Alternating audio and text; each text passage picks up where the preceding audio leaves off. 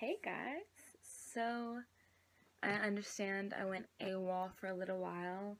I did a reintroduction video about 3 months ago. It's funny, I went back to my YouTube just to even see like where I left off at, because I did a reintroduction video back then and I was going to start vlogging again. That was when things just finally started to settle down. I had changed my job and I fell off again, not purposely, so I guess 3 months later, I'm going to tell you guys what I've been doing. I did not stop working out that whole time, so I will show you guys my weight and a update and how I look now. I feel like I have different aesthetics quite a bit within 3 months because I never stopped working out. I switched from some CrossFit type training to some bulking, even though I am much smaller. I'm a lot more cut than I was. I still do work with that same company that I was working with before I left my vlogs, which is the Light Life company. It's doing very, very well. About 2 or 3 weeks ago, we had our first photo shoot, and that was a lot of fun. I actually do not like taking pictures. I don't like being in front of cameras. Funny, I'm a vlogger. No, actually, that's actually one of the reasons why I want to come back into vlogging and why I like it, which I'll go into that in a little bit more after. But I stopped vlogging. I just got busy again. I had just switched into a new job. I was trying to set that up and deal with that. I think I was still living in the same place. I've moved so many times, it's kind of hard to like keep track. I believe I was still living in the same place, but I was having a lot going on, and I was halfway dating, not dating. I was definitely in a situationship more than anything. That took up a lot of my time. School took up a lot of my time. I was a student. I was working as much as I possibly could, full time. Still working out. I never stopped working out. It just got a little bit more difficult to take care of footage, and we lost one of our partners.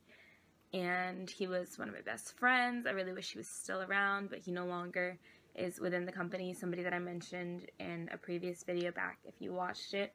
So things just kind of flipped around to where, like, as I was going to work out with our other coach, Ryan, who is still there, we were just always either talking about something, or there was just like, it didn't feel, of course it was still fun because I enjoyed it, but it wasn't, it just wasn't the same to keep doing videos, I guess. It was just kind of like, I'm going in, I'm getting my workout, and I also had just so much on my mind, and I felt like we had like so many life talks, because like I said before, he's also a pastor, and he was just encouraging me in a lot of different things. Like I said, that I'm just going to keep calling it a situationship.